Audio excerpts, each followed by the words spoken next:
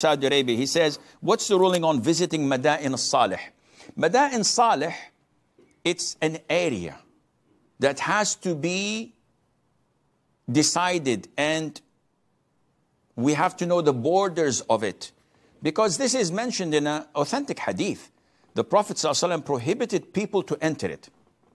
And he said that if you must, there is no other way you can continue a journey except through it, then you have to make it as quick as possible, and you have to pretend that you're crying and fearful from Allah's wrath to descend upon you like it descended upon them and annihilated them altogether.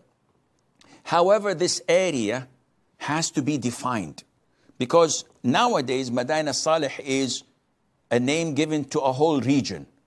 Yet the area that the punishment and the torment of Allah Azza wa Jal descended upon is a limited area. So you have to go to the experts and ask them where this area is, where does it begin and where does it end?